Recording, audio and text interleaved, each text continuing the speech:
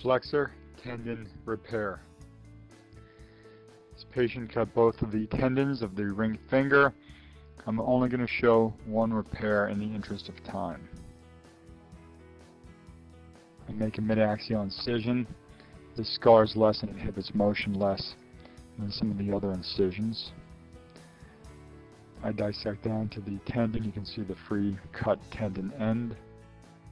I use a core suture. This is very strong suture. It's looped, which allows me to lock it and get a nice multi-strand locking repair. The locking is nice because it locks it into good apposition.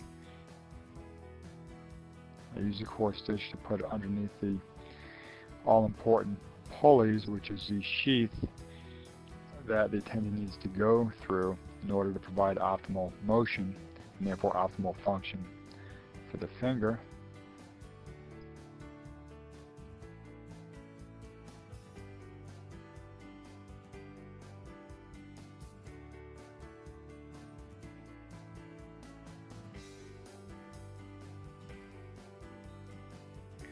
We oppose it. Now I use a second stitch in the same tendon, a smaller suture. It's an epitendinous stitch, meaning it goes around the periphery of the tendon.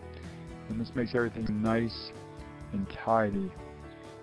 And it also helps prevent bunching, which would lead to an increased width of the tendon if it bunched, which would make it tougher to go underneath the pulley and would lead to stiffness, which obviously is undesirable.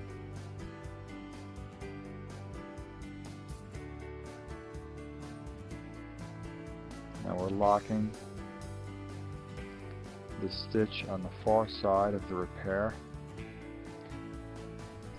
We're going to lock it so it's just opposed but not bunching.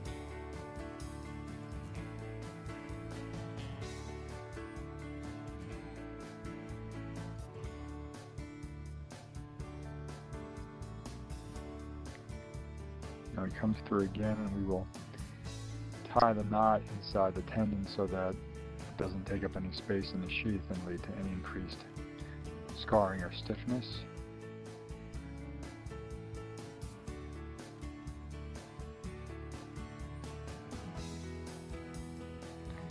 Now finish up the epitendinous stitch again to keep things nice and tidy. It adds some strength to the repair and keeps the tendon at a normal width. It's a nice tidy tendon repair.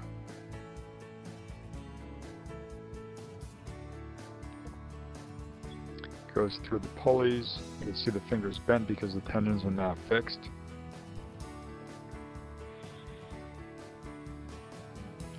Close it up. All done.